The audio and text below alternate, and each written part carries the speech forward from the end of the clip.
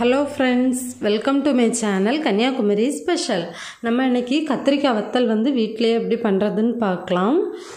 இது வந்து நம்ம நார்மலா கஞ்சி எல்லாம் குடிப்போம்ல, கஞ்சி கம்பு கூழ் இதெல்லாம் குடிக்கும்போது சைடு டிஷ்ஷா சாப்பிடலாம். சாப்பாட்டுக்குமே சைடு டிஷ்ஷுக்கு நல்லா இருக்கும். பருப்பு குழம்பு, நார்மலான வெறுங்கறி, புளி தண்ணி இதெல்லாம் வச்சுட்டு இது லைட்டாக பொரித்து இதை வச்சே சாப்பிட்றலாம். அவ்வளோ டேஸ்ட்டாக இருக்கும். அதுக்கப்புறமா புளிக்குழம்பு வைக்கிறதுக்கும் இதை நார்மலாக நம்ம கத்திரிக்காய் எல்லாம் போட்டு புளிக்குழம்பு வைப்போம்ல, அதுக்கு பதிலாக இந்த கத்திரிக்காய் வத்தலையும் வறுத்துட்டு பண்ணலாம். அதுவும் நல்ல டேஸ்ட்டாக சூப்பராக இருக்கும். அதுக்கப்புறம் இது வந்து நான் எடுத்த வீடியோ கிடையாது, அது ஏன்னு ஃபஸ்ட்டு சொல்கிறேன். நான் எப்போ அப்பளம் போடணும், வடகம் போடணும், இந்த மாதிரி வத்தல் போடணும் இந்த மாதிரிலாம் நினைக்கும்போது எப்போவுமே மழை வந்துடும். ஏதாவது ஒரு தடங்கள் வந்துகிட்டே தான் இருக்கும். அது மட்டும் இல்லை, வீட்டில் இருந்து காய வச்சு எடுக்கிற அளவுக்கு நான் வேலைக்கு போயிடுவேன், அந்த அளவுக்கு டைமும் இருக்காது.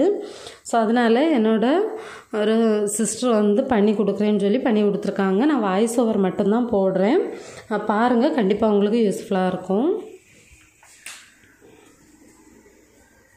ஃபஸ்ட்டு கத்திரிக்காயை வந்து இந்த மாதிரி நீளமாக கட் பண்ணி தண்ணியில் போட்டு நீட்டாக வாஷ் பண்ணிவிட்டு, அதுக்கப்புறமா ஒரு பானையில் ஒரு 1 லிட்டர் அளவு தண்ணி வச்சு 2 கிலோ கத்திரிக்காய் அது அதை போட்டு ஒரு 3 நிமிஷம் கொதிக்க வச்சு எடுத்துக்கலாம். கொஞ்சம் தண்ணி சூடானதுக்கப்புறம் சேர்த்து ஒரு 3 நிமிஷம் கொதிக்க வச்சு எடுத்துக்கலாம். இந்த மாதிரி தோல் மட்டும் லைட்டாக கலர் சேஞ்ச் ஆகி வரும். அதே மாதிரி தயிரில் வச்சு ஊற வச்சும் ஒரு மெத்தட் பண்ணுவாங்க, அது இப்போ பண்ணலை. இது வந்து நார்மலான வத்தல் எப்படி போடுறதுன்னு தான் பார்க்குறோம். இப்போ தேவையான அளவு உப்பு போட்டுக்கலாம். உப்பு போட்டு மிக்ஸ் பண்ணிவிட்டு டேஸ்ட் பண்ணி பார்த்தோம் அப்படின்னா கொஞ்சம் அதிகமாக இருக்கணும், ரொம்ப கைக்கிற மாதிரி இருக்கக்கூடாது, லைட்டாக அதிகமாக தெரியணும்.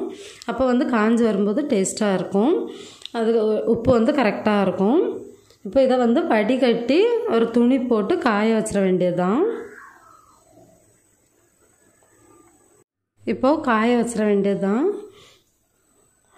இந்த மாதிரி ஒரு துணியை விரிச்சிட்டு ஒத்தையாக எடுத்து வச்சு தான் காய வச்சு எடுத்துக்கணும். நல்ல வெயில் அடித்தா 2 நாள்லேயே நல்லா காஞ்சிரும்.